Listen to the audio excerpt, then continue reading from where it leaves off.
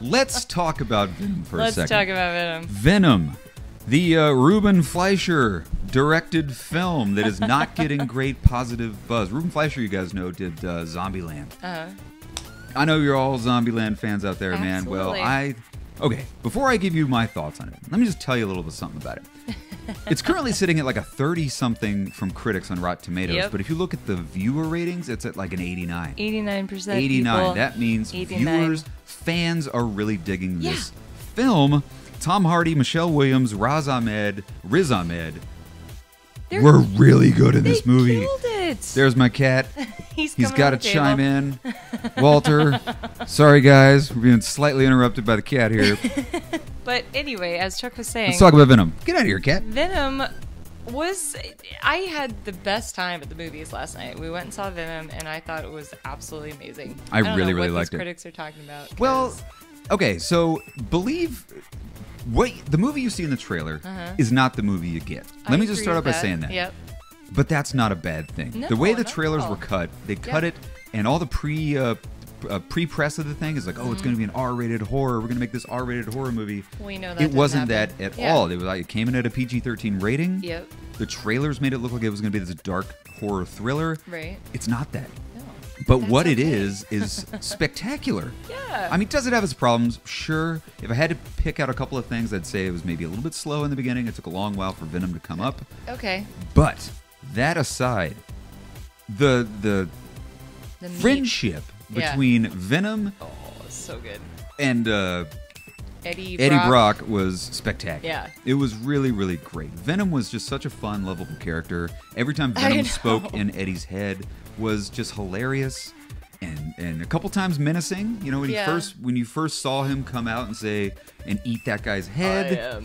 Every time he talks, like stuff you've seen in the trailer where he talks about, you know, lungs, pancreas, eyes, so many snacks, so little time. That was all spectacular. I agree. There's so much I can say about this film. I think everybody crushed it. Tom Hardy did a really good job. The accent didn't bother me one Not bit. at all. Michelle Williams was really fantastic. Absolutely.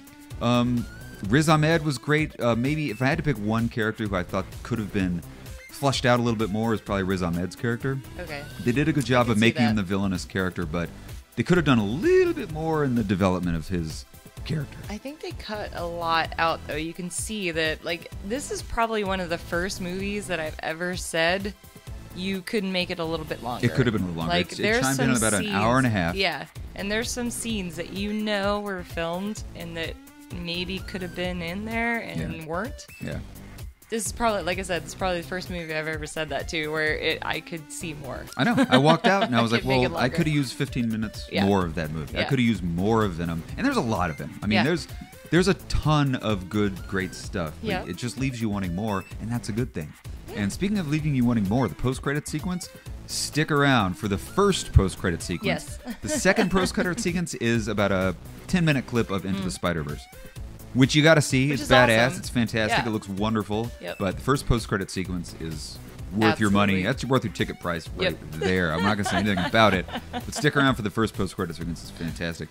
So yeah, screw you critics. Right? You totally missed the mark on this one. guys suck. I loved this The movie. movie was My great. 72-year-old mother loved this movie. Exactly. We went out to Navy Pier and saw it in IMAX screens. If you have a chance to see it in IMAX or Dolby, definitely do it. Because the audio in this thing is great. The visual effects, I Agreed. thought, were fantastic. I Some critics would are saying too, the yeah. visual effects weren't so good. I thought they were spectacular. I thought the characters were great. You got Yeah. to see people in space. There were fun little nods to the comic books Yeah, absolutely. throughout the film. I thought the design of Venom was great. Yep. Way better than the design we saw for Venom in Spider-Man 3. Yes, that I goes agree. without saying. You Yep. can probably see that from the trailer. Yep. Yeah, it was great, guys.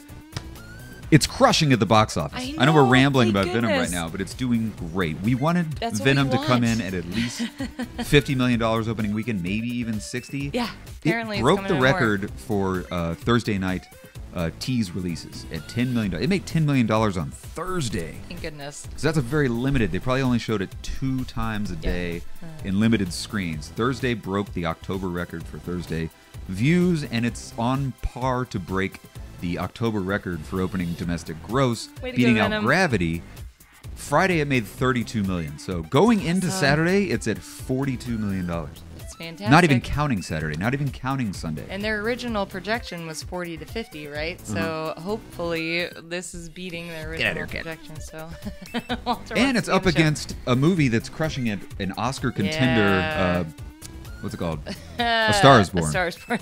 Yeah. So Which we also way to wanna go, see. Venom, man.